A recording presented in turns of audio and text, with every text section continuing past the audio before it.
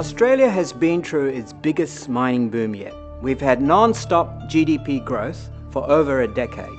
And in that decade, the profits of the mining companies in Australia have grown by more than 400%. And yet in this very same period, the proportion that these mining companies pay the public in tax and royalties has gone right down from 40% to just 13.9%.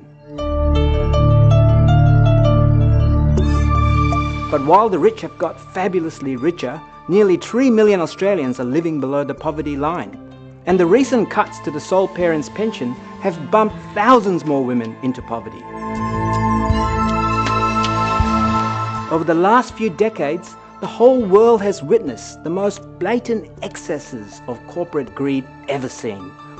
The corporate rich have just shamelessly privatized everything they could lay their hands on.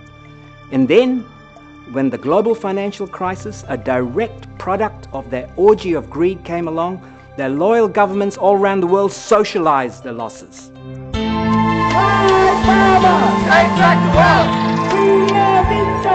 The Socialist Alliance is campaigning to bring the mining industry, the big banks and the energy companies under the control and ownership of the people. The banks do not have to be run as a profit-gouging private operation. They can be run as a not-for-profit public service providing cheap credit to families, to community groups and to small businesses. Our collective savings can then be used to fund the sort of public infrastructure we need for a just and sustainable future.